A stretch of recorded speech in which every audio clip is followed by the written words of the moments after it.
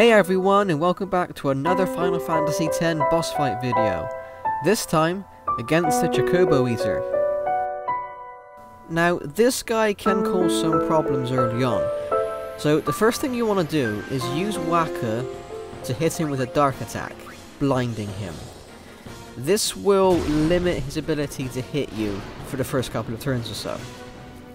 Now, you see there where he said "you're next" and pointed at Lulu. That means obviously he's going to attack Lulu, but this attack hits harder than normal.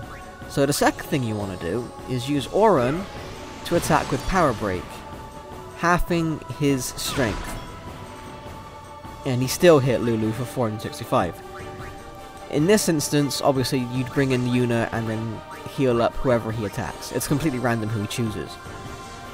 Now, it's worth pointing out that currently he can only be damaged by magic and piercing weapons, such as those held by Auron and Kamari. However, when you do 1200 damage, he falls over like that. When he's like this, you can attack him with Tidus and Waka now, and their weapons will do normal damage again.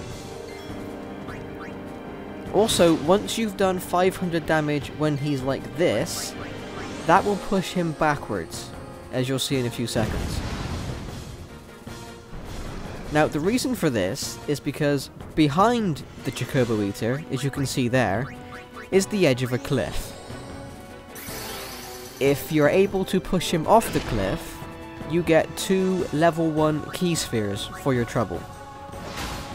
You can also just kill him normally, but you won't get the key spheres for doing that. Instead, you'll just get the experience, and that's pretty much it. It's worth pointing out as well, though, that there's also another cliff in this fight, and it's behind your characters. And if you're not careful, it's entirely possible for him to push you off the cliff instead. If that happens, you lose the fight. You don't die, you just lose and you have to take the long way around.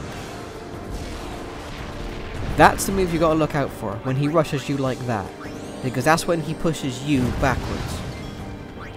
It's also why knocking him off the cliff can be a little bit tricky, and to be honest, it's more based on luck than anything else, because there will be times when you knock him over, push him back, and as soon as he gets up, he will immediately push you himself, just completely negating what you've just done.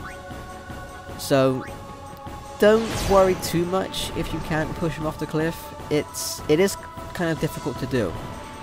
Not impossible, but don't keep resetting the game just because you're not doing it. Like I said, you get the same amount of experience regardless of if you kill him or push him off. The only difference is you don't get the level 1 key spheres. Which, to be perfectly honest, at this point in the game, they're not really that useful. I mean, they do become useful later on, but you're not gonna miss them at this point. And yes, he does still attack you when he's on his back. It's more of a counter thing, to be honest. But anyway,